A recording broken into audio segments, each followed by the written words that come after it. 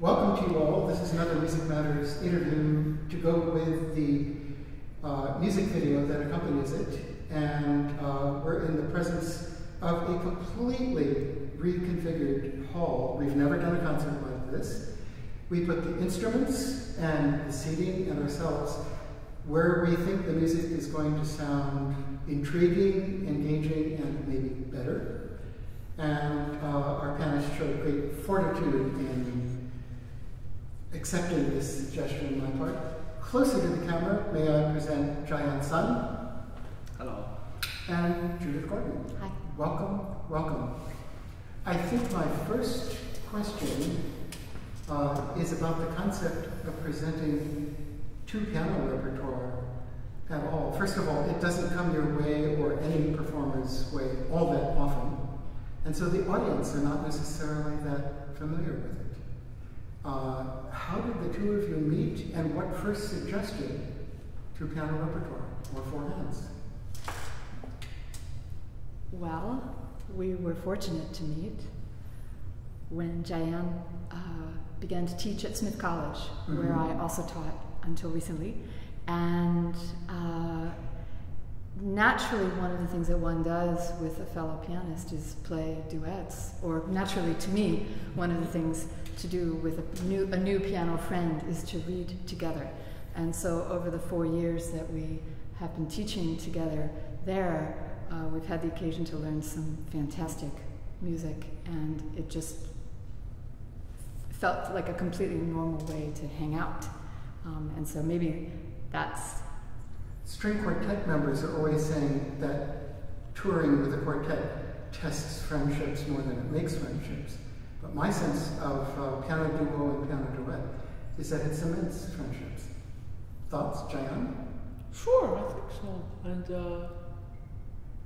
it's through the playing together that we get to know each other better and better. And we have read a lot over the years, including a lot of string quartets. Yes. For piano for hands. Those beautiful 19th century arrangements, yes, which are just to die. Yes. And so we got to know music better, we got to know each other better, we got to know pianos wherever we play better. And so it's a great thing to do. And I have to say that it's a pity when pianists don't get enough opportunities to do that, yes, either in school settings or in professional settings. So this is a wonderful opportunity for all of us. And of course, there's another way that pianists get to know each other, which is that students and teachers play orchestra and solo with each other for competitions or for master classes and whatnot. So that's another way. Yes. And then there's Mr. Bach, who throws us the very interesting challenge of two equal keyboards playing a concerto for two solo keyboards, not harpsichords, not clavichords, not organs, not early pianos, not modern pianos, two keyboards. Thoughts?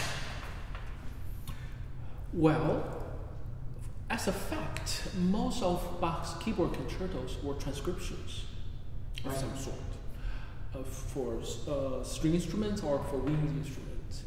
And in this case, we have I would say, a true keyboard concerto, which was conceived for the keyboard and delivered as such.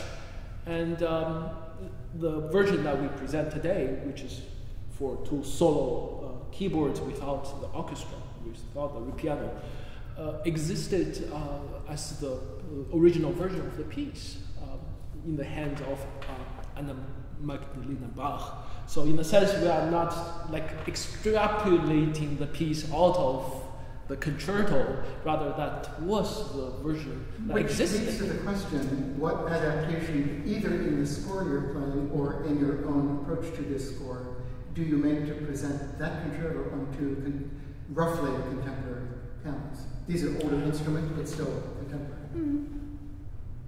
Well, playing Bach on modern pianos, it's a challenge, but it's also welcoming opportunity. And I think it's important that in a piece like that, there's no imperative for us to sound exactly like.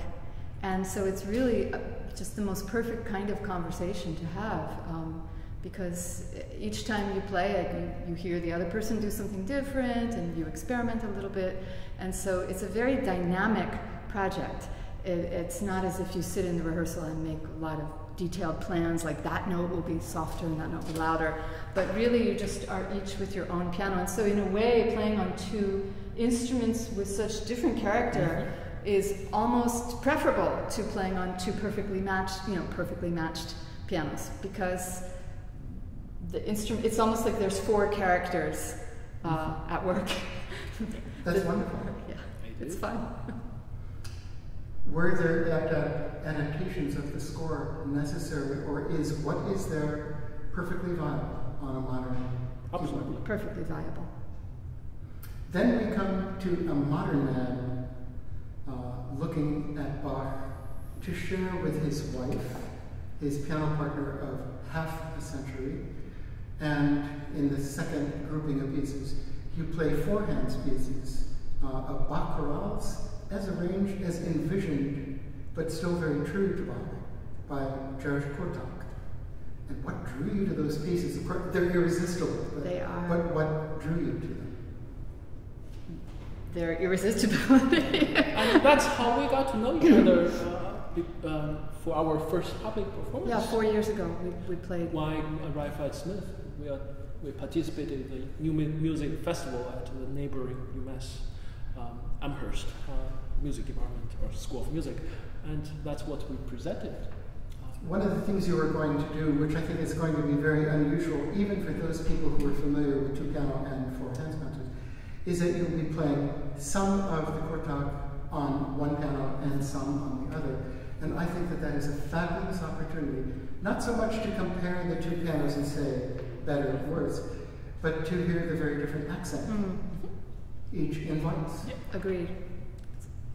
But then you throw the audience a tough little bagel to chew on, Mr. Busoni's Fantasia contrapuntistica, which is an honor to Bach and an honor to a chorale of his and to his fugal work in the art of fugue. But it is also a thorny piece, and it must have been a thorny piece to study and to bring into performance. And I've talked too much, and our listeners would like to listen to you. It's a spectacular unicorn of a piece.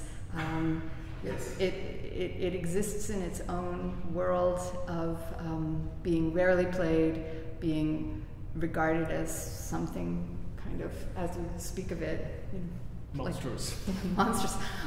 But it's really not that way at all. And I think that we have found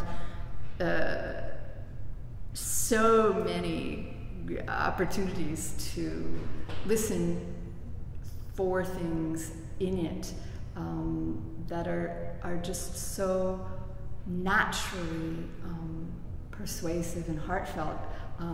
It's not like chest beating kind of display. Despite the occasional decibels, it is not just beating, it's intimate, orchestral. But the volume is really more an accumulation of feeling, and in each of their fantastically distinctive dialects, Kortak and Busoni are both just dealing with their own relationship to music of Bach and their own response to it. And Busoni just had a very rich palette. Yeah, so in both cases, there are explorations and explosions of their inspirations from the music of James Bach. And in the case of Busoni, it's often misunderstood as sort of an intellectual game, like how these themes are put together, or how many manipulations of the themes we like put together. Yes, exactly. But I would say in these cases, these